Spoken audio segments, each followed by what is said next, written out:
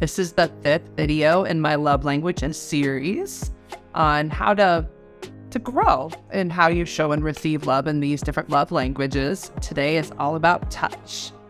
So just like I've said in my previous videos, a lot of times when somebody is struggling to give or receive a love language, there's an old trauma, there can be old shames, there can be modeling at play. But essentially, if you struggle with touch, I want you to go back in your history and look at, okay, well, was touch shown in my family of origin? Like when I was growing up, did my parents hug me, or did my parents, for example, kiss each other or model romantic touch with each other? If there was no romantic modeling, then it can feel foreign or uncomfortable. Like there can be, honestly, in some relationships, parents weren't sexual at all or romantic at all. And so whether they tell you that or not, you still see that. You still basically are given this model for this is what a romantic relationship looks like. And so if they were struggling, then you can take some of that on as an adult now, basically of like, oh, this is how they handled things. So I didn't see that, so I don't know how to show that. Also, if you weren't touched much or shown touch, then that's a form of, well, like touch neglect, essentially, that you didn't get a space where you felt a sense of comfort and soothing growing up. Maybe you were cuddled with, maybe you weren't, kissed or hugged. There's reasonable ways, like they're more familial ways to touch. But again, if you weren't touched growing up, then now in a romantic relationship, if that wasn't shown to you, then it'll feel awkward. It'll feel uncomfortable doing it because touch wasn't made comfortable to you.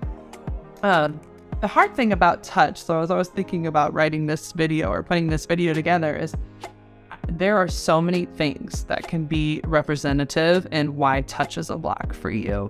And so I'm only giving 2 small examples. Part of the reason I'm a sex therapist is, well, I'm here to help with all of the different traumas or shames around touch that could be represented for why you struggle with that and have a block there. So I guess my gentle nudge to you today is,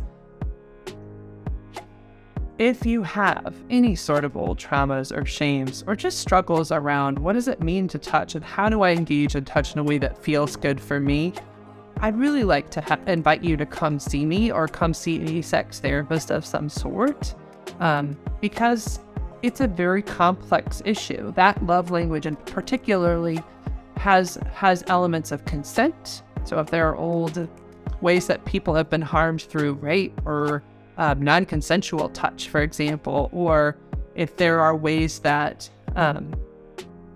touch didn't feel good in your body, like if you've had sensory issues, for example, there's so much, and it's such a loaded love language that I feel that one in particular, you just need help from somebody to explore, because there can be such deep meanings around why you struggle with that particular love language. And it's helpful. It's important to get help and to not just sit with that all by yourself. So that's my gentle invitation that if you need help figuring this love language out, I need more than a 5 to 6 minute video to help you. I need some time, and I would love to help you with that. If you would like to make an appointment with me, please submit a contact form at therapistinstlouis.com. And also, please watch some of my previous videos. I put out 5. You can like and subscribe and look back at some of those old videos or check out new ones that are coming out.